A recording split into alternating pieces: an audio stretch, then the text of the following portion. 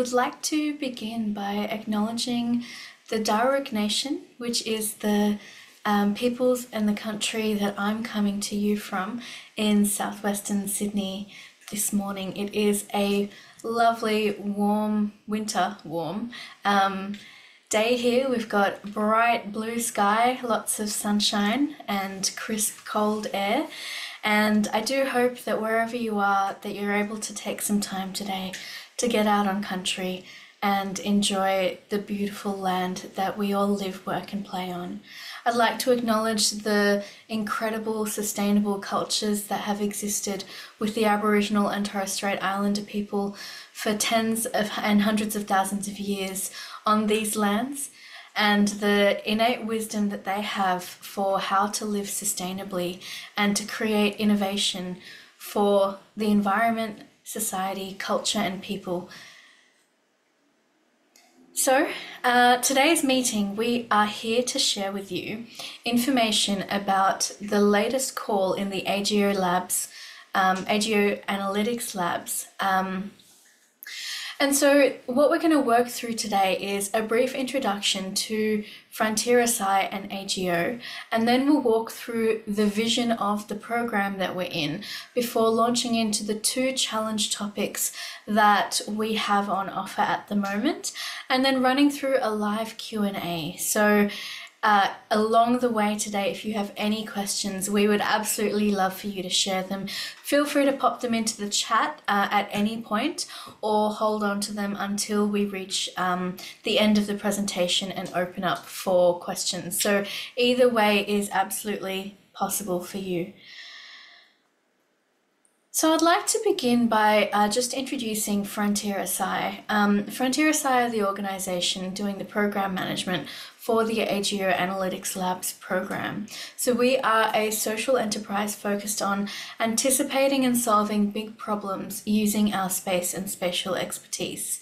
This involves many different ways of working, and we're really proud to have some incredible people who are able to channel their passion to be able to make a difference on the world's big problems, such as some of the ones that we're about to launch into in the two challenge questions today.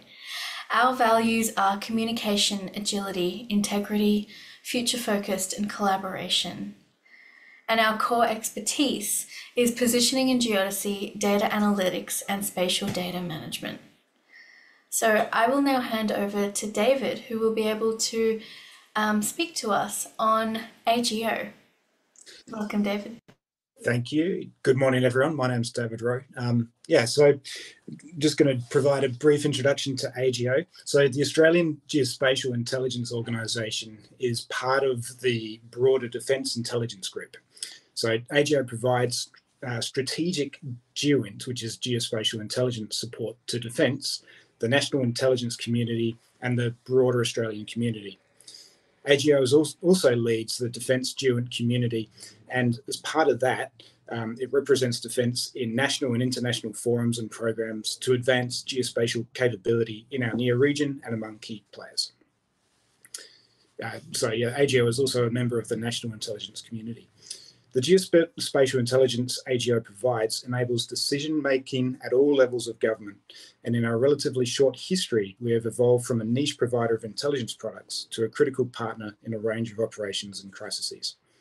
Within AGO, the Australian Hydrographic Office, AHO, is responsible for providing official and authorised navigation charts, publications, and maritime data and services supporting Australia's responsibilities. Next slide, question. So what is geospatial intelligence, or GeoInt? Often when you think of that, you think of maps and charts, but GeoInt is actually a lot more of this. GeoInt covers a spectrum of geospatial data, information and intelligence. It can be anything from a topographic map or hydrographic aeronautical chart to intelligence mission data or web services, or to a single observation in relation to time and space, or strategic pattern of life analysis of an adversarial force from hundreds of thousands of observations from multiple sources. Just a couple of examples of GeoInt on the screen there. Next slide.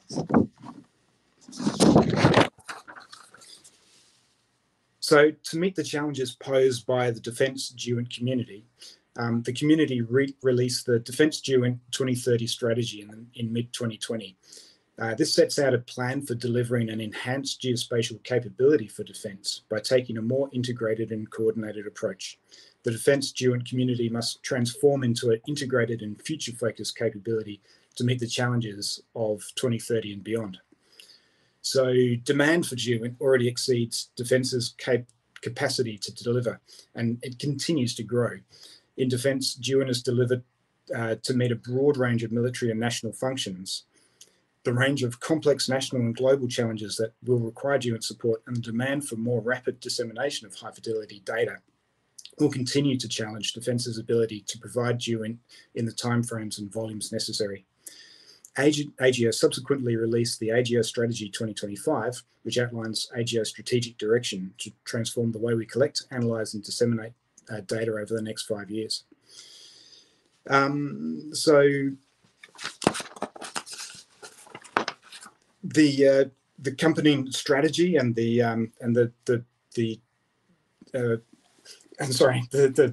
AGO strategy and the AGO data strategy will ensure that we have data capability to support and transform transformations driven by AGO strategy by transforming the way we govern. Apologies for that last little bit there, but I think you get the idea. So basically, AGO Labs is an integral part of that to try and increase the way that we can automate and deliver more data across our missions.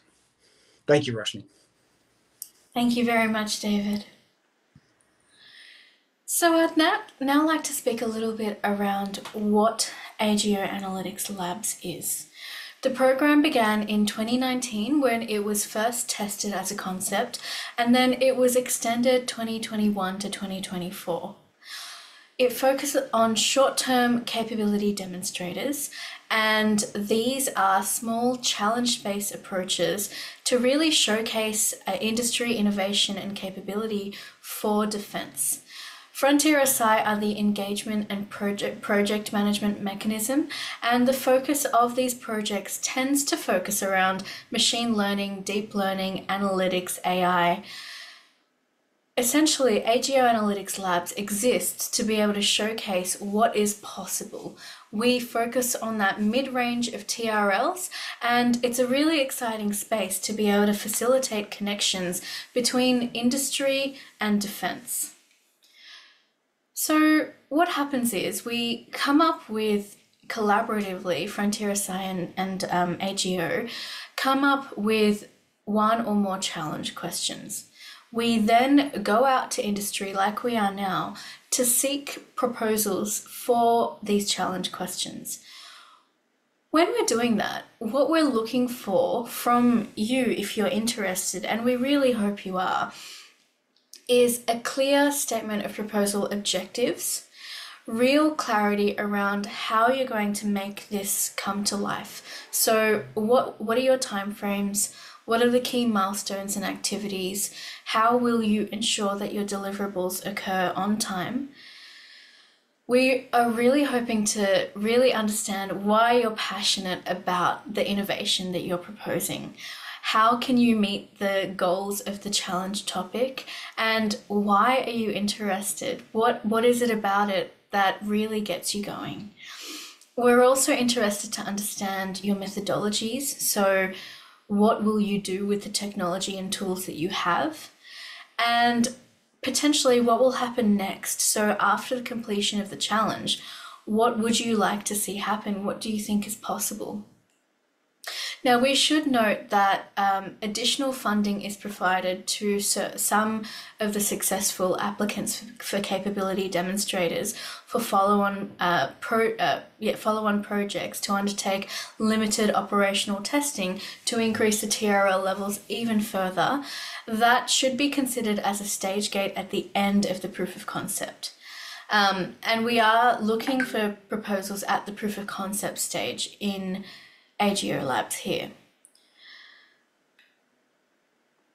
So what will you get from us as a participant? Firstly, it's an opportunity to demonstrate your capability to AGO, as well as funding to demonstrate your technology. You'll also receive access to subject matter experts from AGO and advice and program management from FrontierSI with extremely quick turnaround times dealing directly with us. As a successful applicant to the AGO Labs program, there's also access to marketing opportunities for your business, and we've really had excellent interest this year in the program. So there's opportunity for exposure to a wide group working within Earth observation, analytics, data science. There's a lot of potential there. I'm now going to open up and talk about the 2 capability challenges that we're doing this current call out for in June 2024. So Matt Bell is on the line with us today. Matt, I will hand over to you to quickly introduce yourself before we launch into the first one, Hidden Waves. Thanks, Roshni. Just confirming everyone can hear me? Yes. Cool. I don't have my normal headset today. So thank you all for attending the information webinar today. My name is Lieutenant Commander Matthew Bell. My job title is Staff Officer 2, MEDOC Systems. What does that mean? I look at meteorological and oceanographic data and the associated systems that support that for defence. And as David outlined, that fits within the large AGO remit.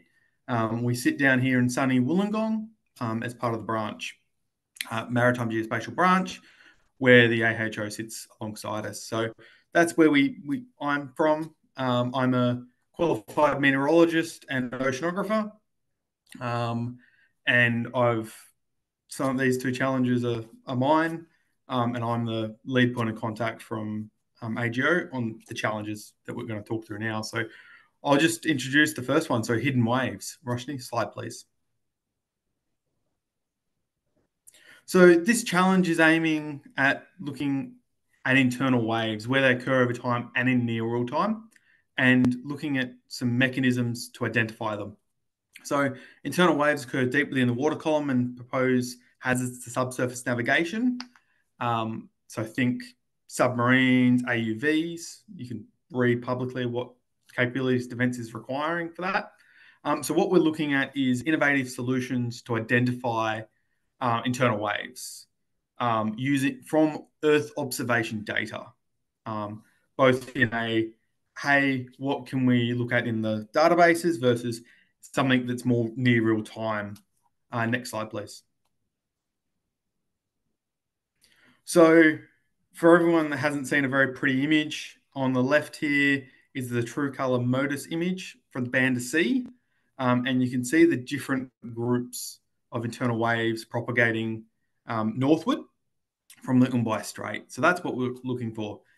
The focus of this challenge, though, is on identification from imagery, not numerical modeling.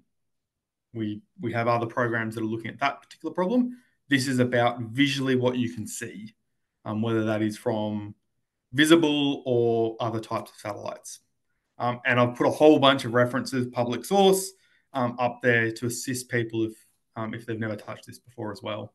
Next slide, please.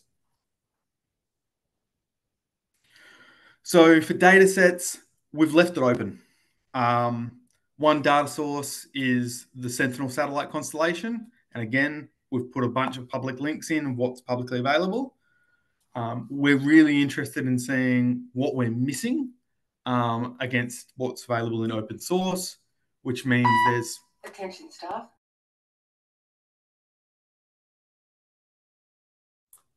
Apologies for the internal building notifications. So it's really open source. We're not limiting data on here, and Defence will not be supplying any satellite data for this challenge either. So you've just got open source to play with. So next one I'll talk about is depths of the deep blue sea. So this challenge is around the modernisation of the data looking at depths. So we're particularly interested in to automate some of our manual processes that we have and use new methods of understanding those risks. So, this one's a little old, But this challenge is focusing on that top data point there. So looking at the XBT quality of life pieces. So looking at ocean profiles, whether they're from XBT, so expendable bathythermographs, or Argo profiles, and automating manual processes or improving upon the QC. The final 2 dot points are not for this challenge. Next slide. So, as I said, I've again provided some open source links, and I will need to update those, but they are also in the reference material. And there's some common XBT faults for everyone for awareness and looking at a profile imagery. So if anyone's looked at ocean profiles in the past, you've got real time, which is normally at 70%, and delayed mode, which gets a 95% piece.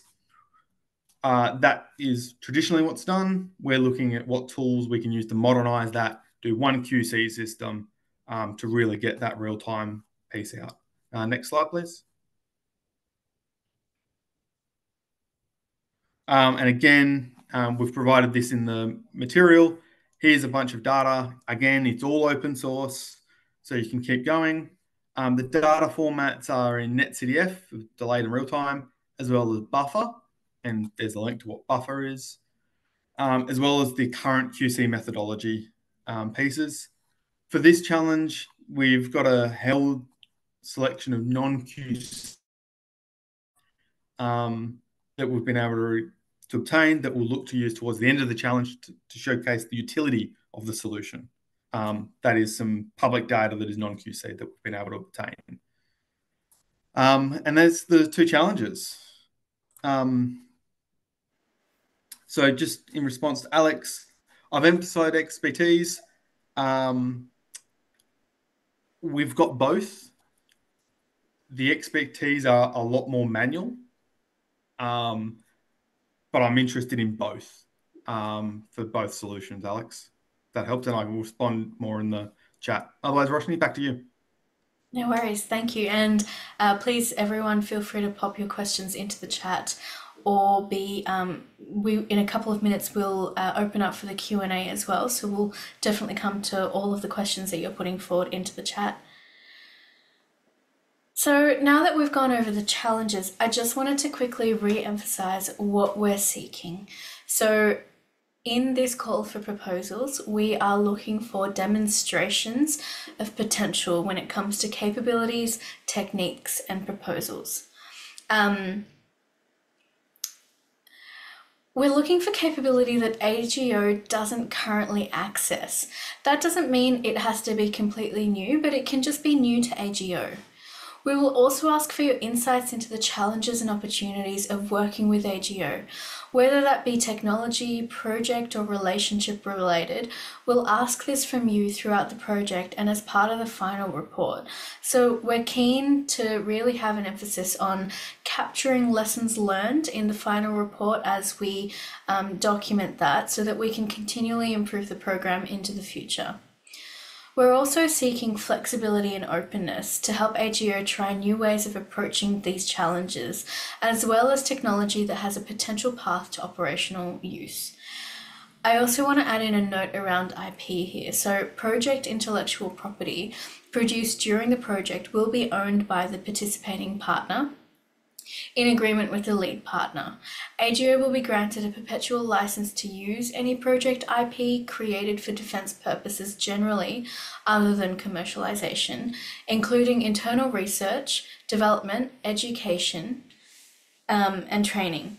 In relation to the use of software, source code, and project code provided by a project partner, the license will end at the conclusion of the relevant project, and the AGO will be required to uninstall and decommission the relevant material promptly following the end of the license term. Background IP of the participating partners will be retained by the participating partners, and AGO will own the project IP in the report required to be produced by participating partners in each demonstrator project. So if you want to go into detail for anything related to IP, that is available in the project information brief, which is available on the FrontierSI website at the link that I've just posted into the chat. So just before we launch into Q&A, I wanted to give a brief overview of the timelines here. So Monday, the call for proposals opened. Today we have the information webinar, and Monday, the 8th of July at 10 a.m. is the closing date for all applications. No extensions will be granted.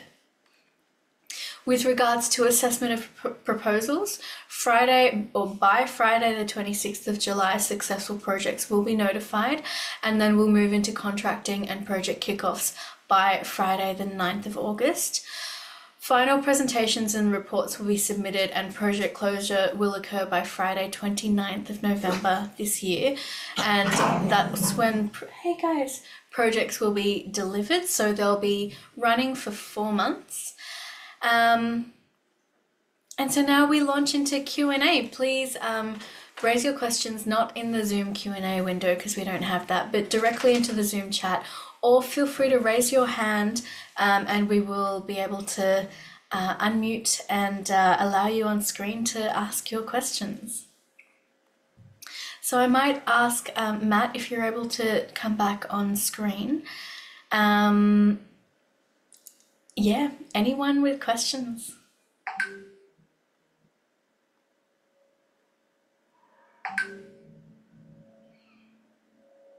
Don't all jump at once. I have a question, Roshni. Absolutely, Alex. The timeline seems fairly fixed. Do you anticipate any flexibility or perhaps extending of the end of the program? It is quite a tight timeline. If there is a really good reason, there may be consideration for maybe a fortnight or so, but it does need to all be wrapped up by the end of the calendar year, which is why it is quite tight with the timelines. Yeah. Okay, thanks.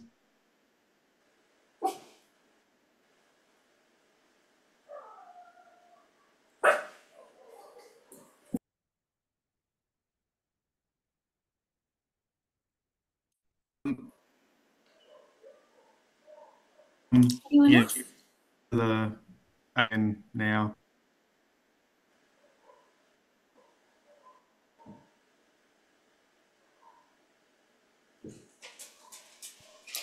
Even if there's questions that you have around the actual challenges themselves, if there's something to do with the technology, thank you, David. That's a great question. Yes, the funding is 100K per project.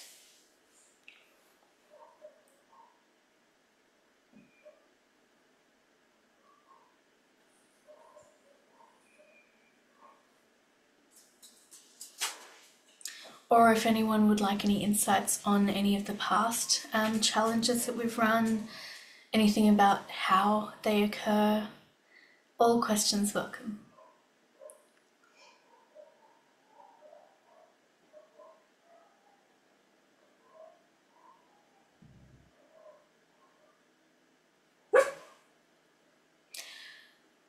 I might also share on my screen here if you're able to see.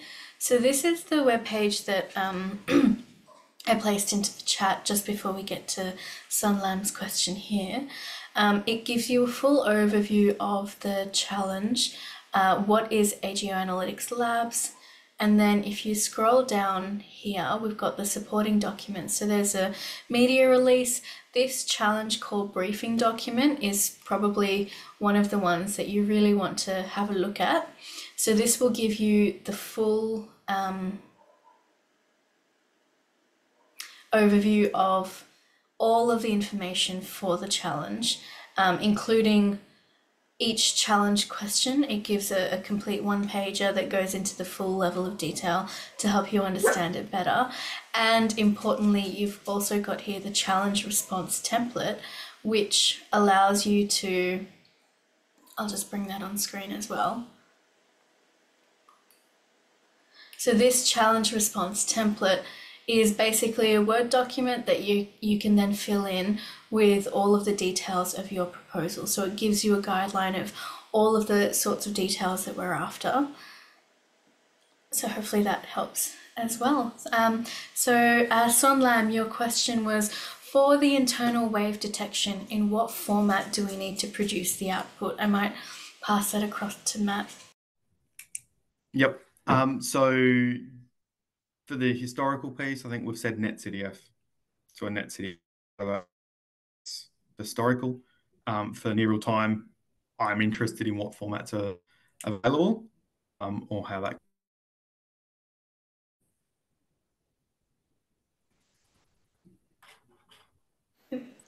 Thank you. We've got a question as well from Pablo. Could you talk about the level of detail in the project proposal, knowing could be research projects with open-ended outcomes? So I will just bring up that. Here we go. I'll make this a little bit bigger so you're able to read it a little more clearly. So just to run through what we are seeking in this. So we start off with the project title. Obviously, if you could also fill in which of the 2 challenge projects you're seeking to submit your proposal around, and then a really brief 200-word plain language summary of what your project is about, the start and the finish dates that you're hoping to work to, a little bit of information on who the project team is going to be, who the lead organization is going to be, and an optional section here on any project partners. So some proposals may not have any other project partners, some of them may. And then we've got here 200 words on how is the project addressing the challenge topic. So working into this would be things around, the justification for the project, what your objectives are, and what you hope the outputs of your project will be. And then we ask for about 400 words or less on your approach. So what sort of technical details can you provide with regards to the methods and the data sets that you intend to use? A little bit about your project management approach. So what sort of ways will you ensure that your project is delivered on time and within budget to a high quality? And then we ask you to talk a little bit about how you'll measure success as well. Briefly, we also ask about your why. So, why are you interested in AGO Analytics Labs? Why does this particular challenge align with your values, mission, vision, purpose, passions? After that is a short section on technology. So in terms of technology, what do you plan to do and how do you plan to do it? What technology readiness level or TRL will you be working in here? Again, keeping in mind that for AGO Analytics Labs, we are not generally seeking a higher TRL or too low of a TRL. We're hoping to be in that sort of middle range of the TRL scale. And if you would like more information on TRLs, there's a website there that you can go to as well. We ask for a little bit of information about the outputs here as well, alongside the final presentation and report. What are going to be the things that you are hoping to deliver? So software, data sets, services, etc. Do you need any support as well? So here we'd love to hear, would you like to meet with AGO and Frontier on a fortnightly basis? We'd be happy to support that kind of thing. What sort of subject matter expertise would you be hoping to get from AGO personnel? Is there any particular program management support that you'd like extra support with from FrontierSI, that kind of thing?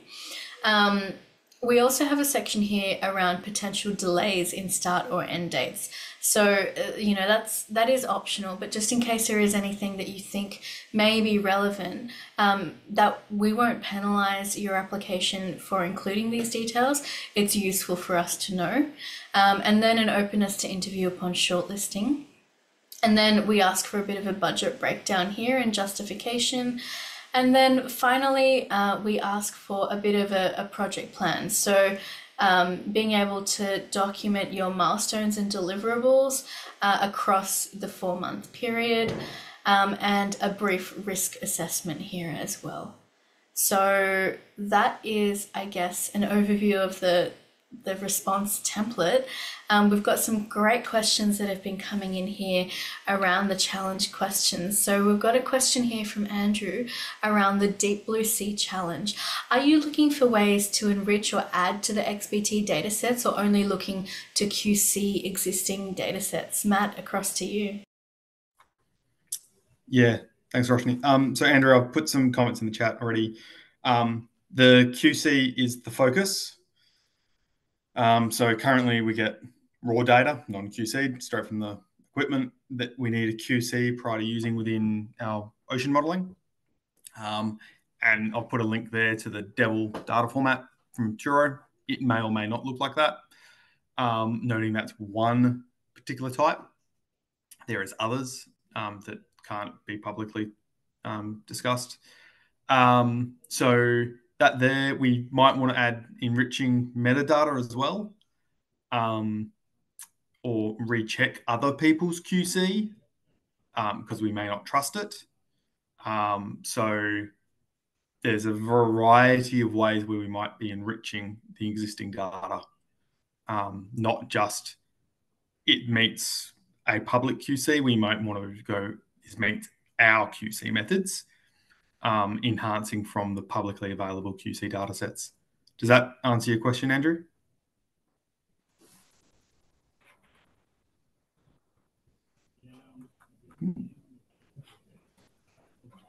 Cool, thanks. Any other questions?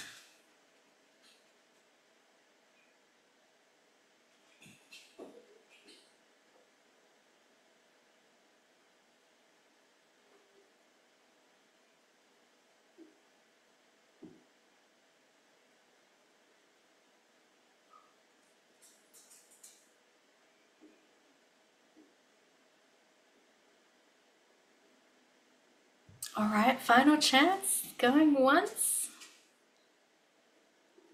Going twice.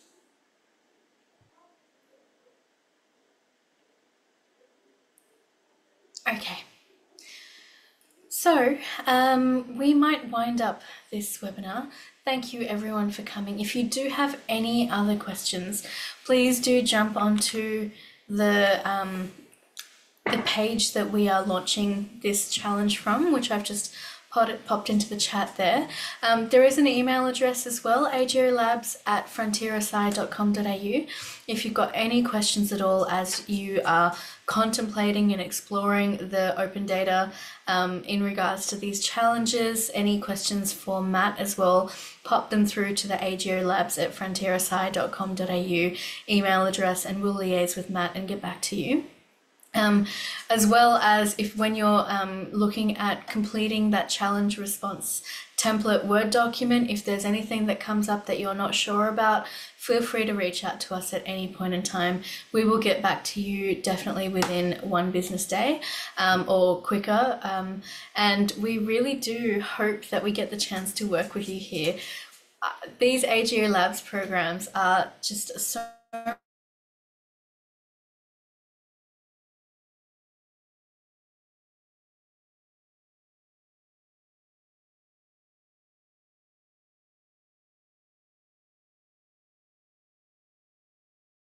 have a good think about this, and we look forward to hopefully receiving your proposal before Monday the 8th of July. Thank you for your time this morning, everybody, and have a great day. Bye.